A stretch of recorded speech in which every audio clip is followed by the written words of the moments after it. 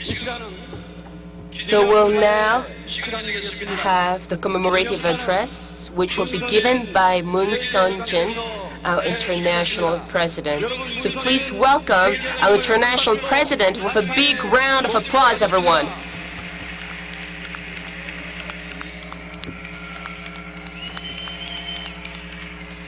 Good morning, brothers and sisters. 안녕하세요. Beloved true parents, distinguished leaders from around the world, blessed Central family members, ladies and gentlemen, it is a great privilege to stand before you today on the occasion of the sacred Seonghwa Festival in honor of the 4th anniversary of our True Father's ascension. We have gathered here today in a spirit of oneness, unity, harmony, eternal love and solidarity, centered on our Heavenly Parents and our beloved true parents. We gather in the oneness of heart with our precious true Father, who is always with us when we practice true love and live with joy in our hearts. Father, thank you for your love. We are honored to be here with you, with our beloved true mother, and with our worldwide family to celebrate your life. We are grateful for all the abundant blessings, everlasting hope, infinite grace you have given us, and we pledge our absolute resolve to carry forward your legacy of love. Aju.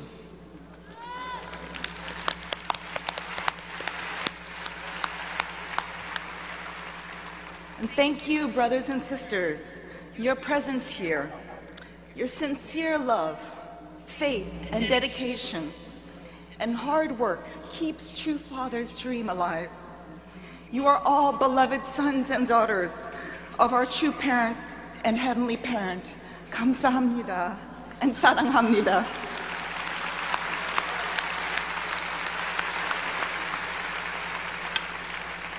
Whenever I reflect on the depth and significance of our true Father's life and legacy, I can only conclude that his life was a miracle.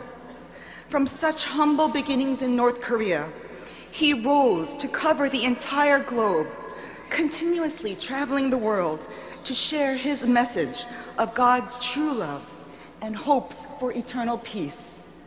He was, as his autobiography is titled, a peace-loving global citizen. As an absolute center point, he embodied the principle of living for the sake of others, loving all God's children as his own, and raising them up in love, grace, truth, and peace. When I think of True Father, the image that is forever emblazoned in my mind is one of an indomitable force of true love. I always see True Father's unforgettable smile, expressing his loving heart. I see him hugging, forgiving, and loving even his enemy. He crossed every border, boundary with principled compassion, generosity, and unchanging commitment to God's will.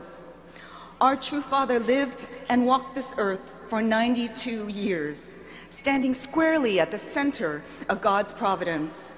He had been called by heaven, by Jesus himself, for a mission that was beyond ordinary comprehension. Squarely facing every challenge and difficulty, he prayed and worked without ceasing, gathering disciples one by one, even in the face of continual opposition. Although the course of restoration was torturous, he endured, and he prevailed. And yes, he emerged victorious. Aju.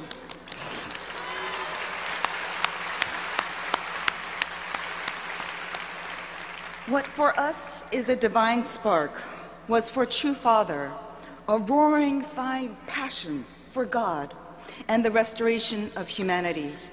Each and everything he did over the course of his amazing life was for the sake of unity, harmony, and peace, centered on true love, true life, and true lineage. He taught us the meaning of the word chanilguk, a world where two become one, a unified nation of peace.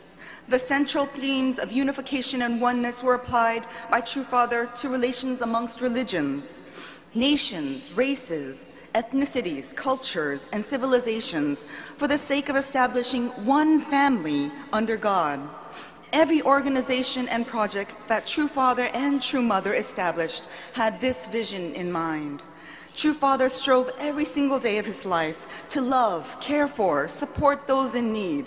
He devoted every moment of his life to education, continually teaching many times throughout the night without going to sleep. All his earthly possessions he donated to humanity so that all people of the world could realize their true divine potential. At the core of his teaching was a desire to guide each and every person to achieve complete mind and body unity centered on God, a divine balance of the self as a son or daughter of God.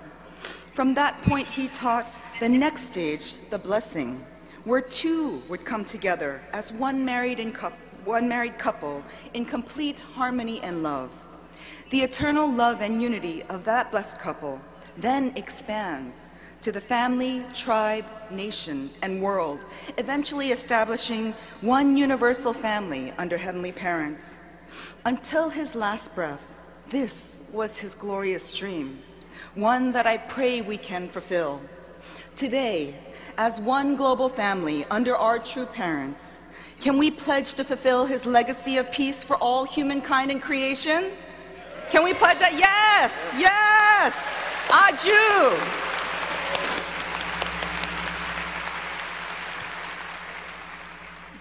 For the past 4 years since True Father's ascension, our True Mother has worked tirelessly to carry forward the True Father's dream. Throughout this time, she has single-handedly led our movement toward the realization of Chanilguk, one global family under God. This is no longer a dream. It is emerging as a glorious reality. Every day we are witnessing the victorious results from around the globe. The seeds planted over the past decade are now bearing fruit. Here in Cheongpyeong, True Mother is preserving and immortalizing our True Parents' amazing legacy of true love, grace, and peace. She is building Heavenly Parents' true garden here on earth, creating a sacred space of heaven on earth. At the center of this garden will be the Cheonji Sanagwon and the Hyojang Training Center, where people of the world will be reborn, blessed, and engrafted to the true olive tree as restored sons and daughters of Heavenly Parents. In 1960, at the time of their holy blessing, our True Father and our True Mother formed an eternal partnership.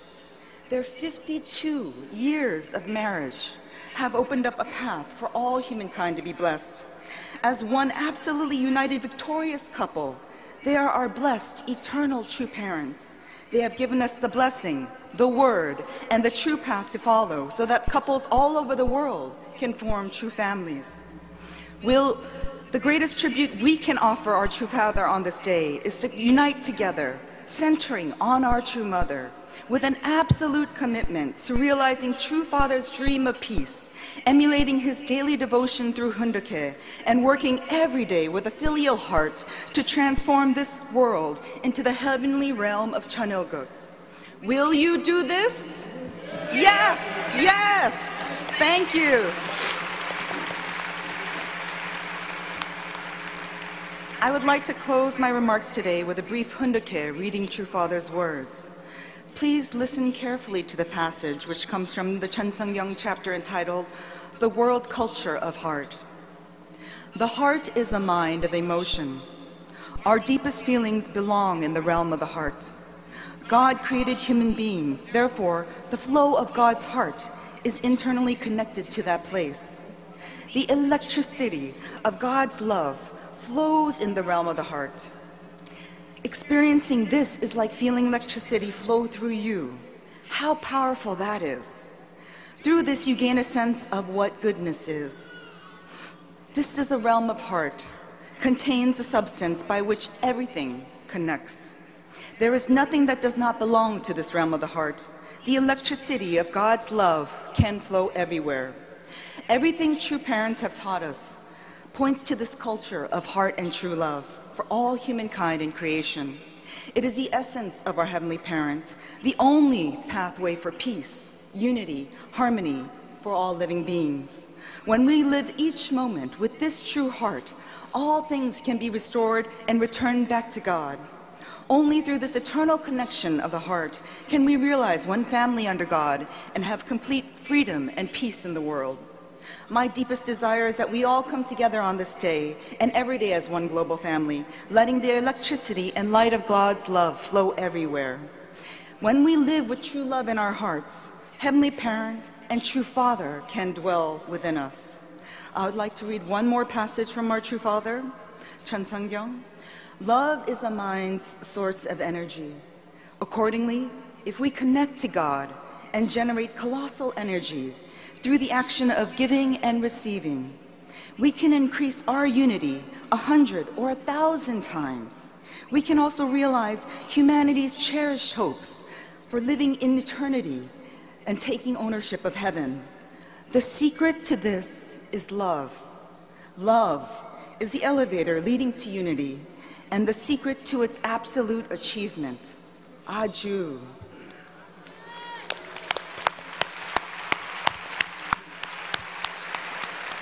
So, through True Father's message, we know that we always want to choose love.